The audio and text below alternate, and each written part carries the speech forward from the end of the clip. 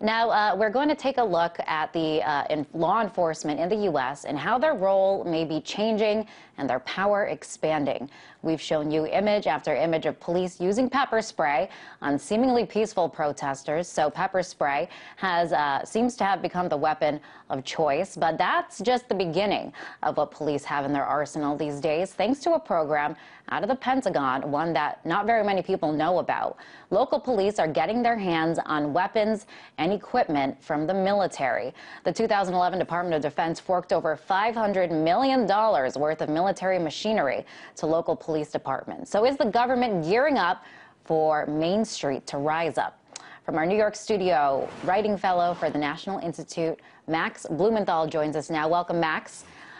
So pepper spray, as we've seen, is the weapon of choice for police these days, based on the video coming out of these Occupy Wall Street protests.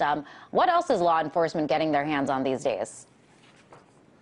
Well, first of all, I'm from the Nation Institute. I have to say that for my funders. But speaking of police funding, police have, as you said, just this year in 2011, received $500 million in surplus military weaponry from the Pentagon, which is authorized through the Pentagon's 1033 program. During the late 70s, Congress passed legislation called Posse Comitatus, barring the military from operating on American soil. And in the early 80s, there was an effort to circumvent that in Congress by arming police with military-grade weaponry. And now we're seeing that play out in the streets. People in the inner city in the U.S. have been experiencing this since the 80s, and now middle-class Americans in the Occupy movement are facing not only pepper spray, but things like the LRAD sound cannon, the long-range acoustic device, which can blast your cranium with 140 decibels, shaking your skull so hard even earplugs won't stop it. And as I reported for Al-Akhbar English, this weapon has been tested on Palestinians in the occupied West Bank by the Israeli army. So civilians in the U.S. are now up against basically military-style policing.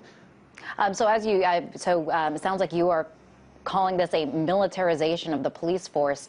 Why is it happening, and what is behind it? Well, it's been happening since the war on drugs, and what's behind it is a mentality among our police forces, our local police, that views common civilians, protesters, and common criminals, or as common criminals. And as I reported for Al-Akhbar English in my piece, The Israelification of American Domestic Security, the former head of the Israeli Shin Bet intelligence services, Avi Dichter, who's accused of war crimes against the Palestinians, spoke beside FBI Director Robert Mueller at a police convention, at a convention before 11,000 top law enforcement officers. And after Mueller called Dichter his mentor in counterterrorism, Dichter urged American police to see to view their opponents, those they seek to arrest, as crimiterrorists. In other words, to blur the line between common criminals and terrorists. So what we're seeing is not only a legal blurring of the lines between criminals, terrorists, and protesters, but something in the mindset of American policing and in their training, in which the civilian population is viewed as a hostile and menacing force that can be acted against with military-grade weaponry. But why are we seeing this attempt to crack down on everyday civilians? Why are we seeing this overwhelming police response to peaceful protesters? Almost, I mean, you're calling it like this military reaction. It's almost as if we're in a war zone and they're responding to terrorist threats. Why treat civilians like they're terrorists?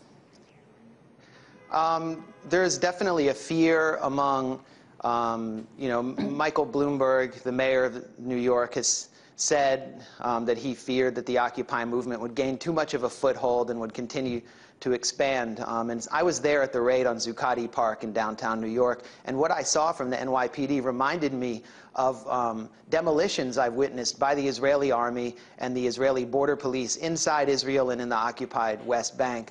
And as I reported, there's been, since 9/11, since the war on drugs transferred into the war on terror, 9,000 American police officers have been trained by Israeli security and intelligence officials. Hundreds of top law enforcement officers have gone to Israel to train, and what they're learning there is counter-terror training by a country that has spent 63 years dispossessing and controlling an indigenous population. Now they're bringing that back into the streets in the United States against the civilian population.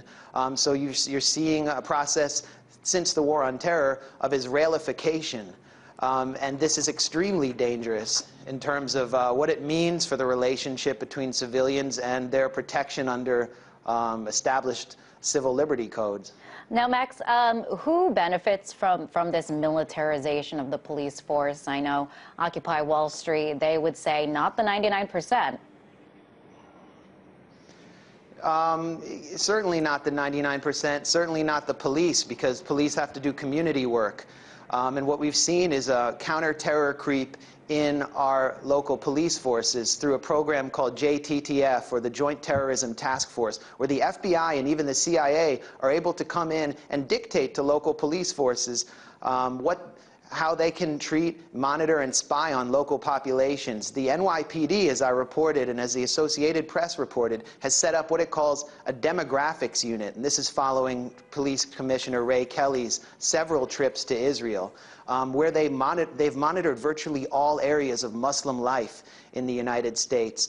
So clearly, they've gone beyond protecting civilians. It's not clear exactly who they're guarding, but with respect to the Occupy Wall Street, if you go down there, and if you went down there when the encampment was intact at Zuccotti Park, they were protecting the financial institutions at Wall Street. But at the same time, there's simply an effort by federal law enforcement to take the reins of local law enforcement, to corrupt local law enforcement, destroy the relationship between civilians and the police, and to treat civilians as criminals, if not terrorists, or as Avi Dichter, FBI Director Robert Mueller's so-called mentor, said, crimiterrorists.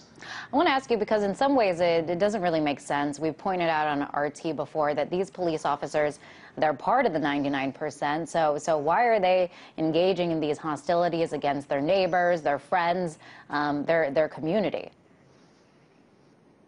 You know, that goes to the mentality of just following orders.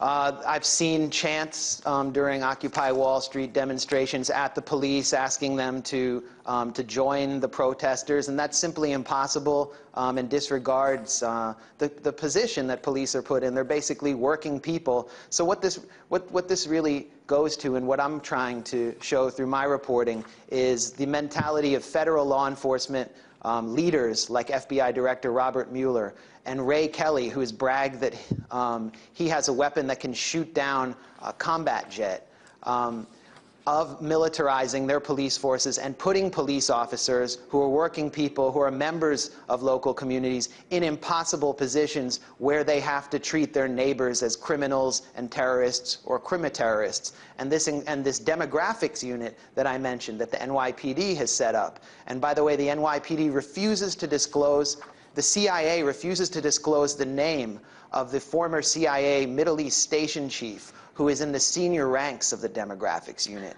This is the level of coordination. They depend on Muslims in Muslim communities to spy on Palestinian Americans and Pakistani Americans. Thank you so much for, we are out of time, unfortunately, but thank you so much for weighing in. That was Writing Fellow for the Nation Institute, Max Blumenthal.